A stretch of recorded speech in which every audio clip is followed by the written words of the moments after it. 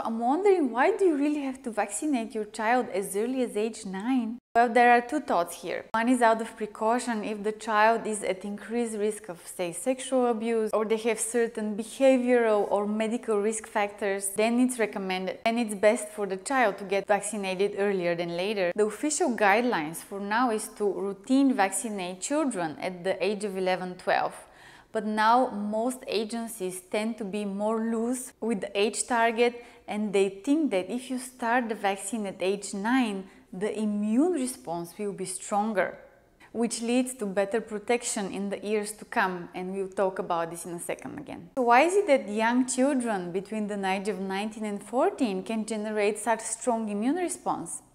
Well, because their immune system is naive. Imagine a blank slate, hyperactive and hyper eager to respond to any antigen it comes across with. Young children have very active lymphoid tissue that is eager to know and learn new antigens. Their B cells are more likely to undergo strong clonal expansion and produce a lot of IgG antibodies, which will ultimately produce memory B cells, which will protect you for decades to come from more HPV infections. And why do we give only 2 shots in young children and we have to give 3 shots in children more than 15 years of age? Well, because the 2 shots in young children are enough to produce this strong clonal maturation and strong immune response to protect you for years to come. Whereas once you hit 15 years of age, you need a third booster to help maintain those memory B cells in good levels.